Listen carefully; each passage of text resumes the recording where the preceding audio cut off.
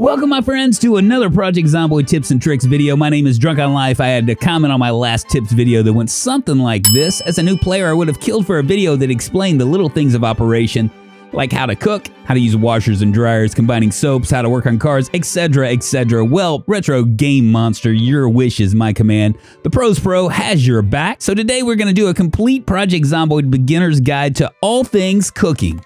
Giddy up.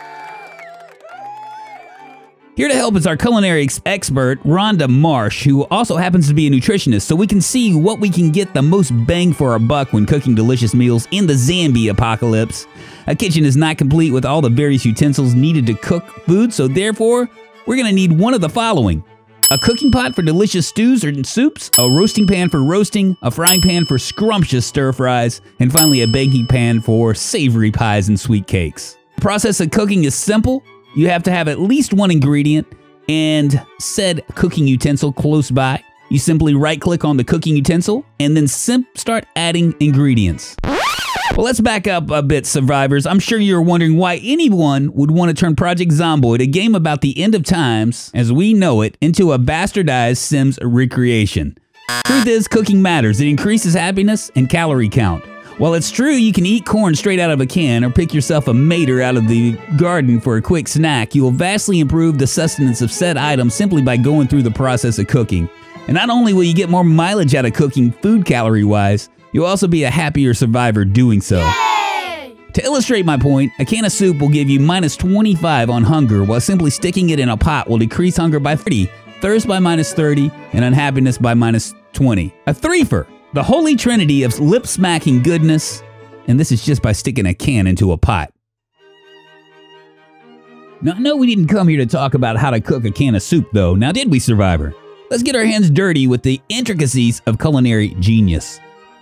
First off, let's discuss the differences between making a stir-fry out of a skillet, or a stew, or a soup, or a roast out of a roasting pan. There are no differences. You can use up to 6 items and 2 condiments in each dish, which will make you several meals and as well as decrease boredom and unhappiness. The key here is variety. Too much of one thing will increase unhappiness, even though it will also decrease hunger.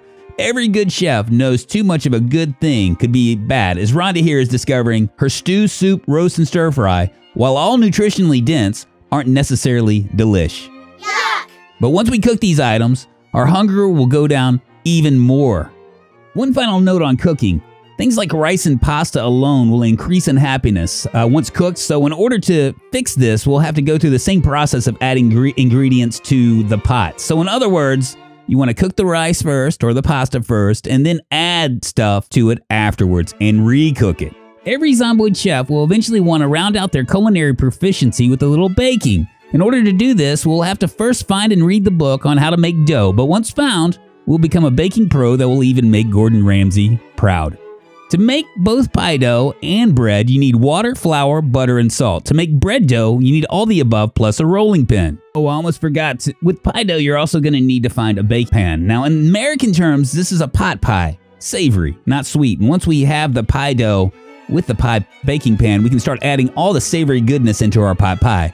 Cook her up, and dinner is served. Baking bread is done the same way, except once it's done, you can slice it into slices and create a sandwich or a burger. Delish. Finally, we have cake batter, which requires an empty bowl, flour, butter, sugar, milk, yeast, and eggs. Now, once everything starts to spoil, I don't know where you're going to find the milk.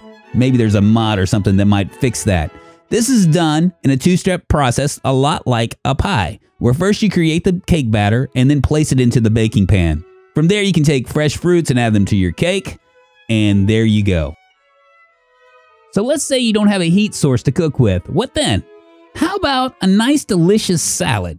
Salad, like pies, come in 2 varieties, sweet and savory. Savory salads can include meat and vegetables, while a fruit salad comes from either forage berries or fruits found in the produce aisle in refrigerators. Same rules apply, although eating a well-designed fruit salad is a happiness bomb in your mouth. Yum! And one last thing.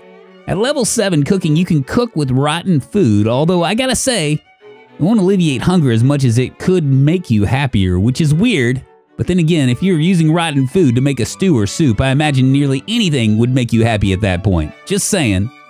Honestly, Rotten food could be best used for compost to make more food, but that is a discussion for another time.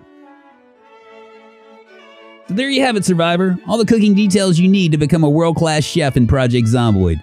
As for me, I think I'm going to enjoy this little slice of strawberry cake while I watch the world end before my eyes. Be sure to hit that subscribe button and like the video on your way out. My name is Drunkonlife. Bye-bye for now.